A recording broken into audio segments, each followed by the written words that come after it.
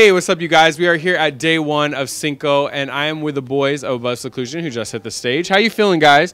Tell me what it's like pre-show, and then how you feel after show. Okay, well, I know that for me, and like all the guys know this, I'm like super negative right before the show. I'm always like, I want to go home. I don't want to be here. I want to go home. I want to go home. I don't know why. But then once we get up on stage, I get like super pumped, put out like an awesome performance, and then afterwards I'm just like, I want to go home. Like, that was fun, but now I'm hungry, I'm tired, and I need to go home.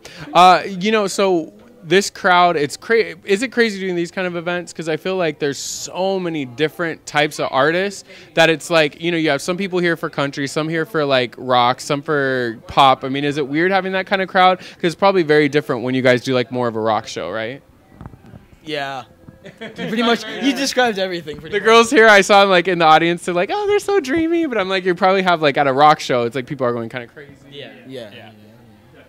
Cool crowds, right? Fans are fans, man. Yeah, it was awesome. It was a good time. You gotta love all the fans, You know, I saw some girls in like the front that like knew some of our songs. Like when we started playing "Fly Away," I saw some girls jumping up like, "Yeah, you know it." Yeah, we really love seeing that people know our music and singing along. We really appreciate that. It means more to us that fans like our music than like our looks, Yeah. Like I know for others it's more about the looks, but for us it's really, we got in this, like, Justin and I started this for the music, and all of the guys in our band, they're in it for the music. So when the other fans share that with us, when they share the music with us, it's like a dream come true. That's what we live for, So like, it's so hard being beautiful. Yeah. It sounded like, why do I have to be attractive? I know. Why can't I be ugly and play music?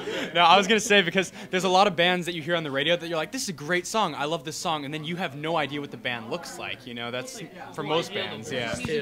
Music is blind, Yeah, absolutely. So you guys tell me what anything special you did for the set today? Anything different, like new songs? Stop looking at the girls. I think you're in it. Sorry, Diamante. Hey, Diamante. So what you guys can't see behind the camera is two really pretty girls just walked in, so they stopped focusing on me. Sorry, we're still guys. It happens. So you did anything special you guys did for the show? Any new songs? I almost threw Cameron out into the crowd for a second. Oh, that was so scary. So I'm like throwing like stuff out to the crowd, right? And all of a sudden I start lifting off the ground, and at first I thought it was Brennan, because Brennan does that sort of thing, and then it was Justin, and then I was like, it scared the crap out of me. I thought he was gonna throw me into the crowd, and I was like, no. It would have been like School of Rock. You would have just been like smacked All on the little girls have been like, nuh-uh, no, I'm not breaking my nails for this. Like you're skinny and all, but still, like, no. They're like, you're still too dang heavy. Yeah, boom. So everybody, tell me what you guys listen to. I'm curious. Like, what do you guys listen to when you're just chilling? What kind of music? Oh man, I listen. Okay. I'm not going to. I listen to a lot of like Muse. I used to be obsessed with Green Day, but not anymore. Okay, my favorite band is Killers. I love the Killers. They're the best. I listen to like 106.7, 98.7, like the alternative rock stations, right? And but then again, I love songs that are like musical songs, like Let It Go, Let It Go. And then I also like really classical music. Like when I go to bed, I'll listen to like Beethoven and stuff like that. And like, It's good for studying. Yeah, basically everything. country.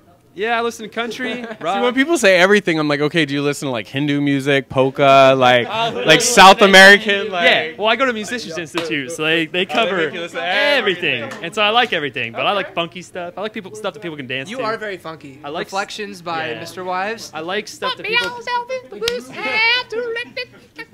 music that people can dance to is just the best for me. So White Boy got moves. Okay, what do you listen to? My favorite band is the Black Keys. I think they're absolutely amazing. Other than that, like, just listen to like K-Rock, 98.7, stuff like that. Brendan and I really like Panic at the Disco. Yeah, Panic at the Disco. That band's awesome. And what else do I listen to? No. And then I listen to like a lot of classic rock, because that's like what I grew up with. My dad was always like in his garage, like listening to like Journey and stuff like that. So anything like that. Yeah, I listen to a wide variety of music. I listen to 98.7, 106.7. I also listen to classic rock. One of my favorite classic rock bands is ACD. Well, that's actually my favorite, AC/DC. Oh yeah. And like recently, I've been listening to a lot of some smaller bands, like this one band called the Wombats, and a band like Not a Surf. I really like this one band called Bad Veins, but kind of lower, like non-famous bands because they have good music that no one's discovered yet. But it's like, but Paramore's sick. oh yeah, and also I really like Panic at the Disco and Yeah, everyone's getting really specific. I would say in general, just for me, whatever's got a catchy melody, something that sticks in your head, something you're going to be singing, just sing along to. But more specifically, like alternative rock, like 98.7, K-Rock and stuff, and maybe like a Maroon 5, Bruno Mars, maybe some older classic rock like Bon Jovi and everyone. Yeah. Does anybody listen to something really weird we wouldn't expect? Ooh, everybody was surprised when I was like jamming out to Demi Lovato. Okay. It was like I don't know what the song. What's that song called? Is it me? No, Heart Attack or something. Dude, that song's awesome. Like, I love that song.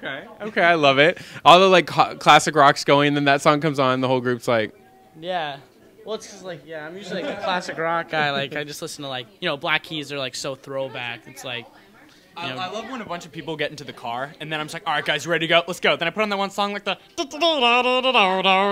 like the hamster dance song. Everyone's like, what is that? Extremely accurate. Yeah, that was like, I don't think I've ever heard you do that out of like the 3 years I've known you. the best. Every time Cole and I get in the car together, he grabs his iPod. That's what you get by Paramore. We look like such idiots in the car. We're literally like, we're just like, you're like those people at the red lights. Everyone's like, who the hell is that next to you? Yeah, dude. At the light. The guy that's just like rocking out. He's like, Like that guy that's jamming Britney Spears or whatever, and he just like goes crazy in the car. Doing the light. That was my best Britney Spears. All right, to take us out. Stacy's mom. Really, Stacy. I think everyone wishes they had a Stacy's mom moment. Yeah, absolutely. So to take us out, what's next for you guys? Like, what's the big picture? Like, what do we want to do? I mean, do we want to be on the radio? Do we want to keep doing shows like this? Do we want to play, like, Warped Tour? Like, what do you guys want to do? Oh, I guess we're dropping a couple EPs, and then we're really hoping some stuff gets picked up and played on radio, and then get more well-known and start doing bigger tours and stuff. Cameron? Yeah, nationwide tour would be my that would be like the best. Nationwide, honestly, I want to play in front of crowds of like something in like the 40 to 60,000 people. I know that's like such a huge goal, but like, I see other bands do it, and I'm just like, oh my, you do get chills.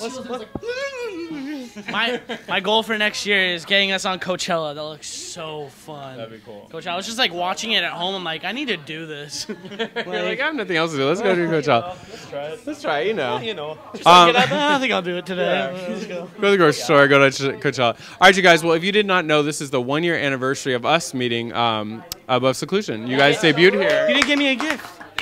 You didn't give us a gift.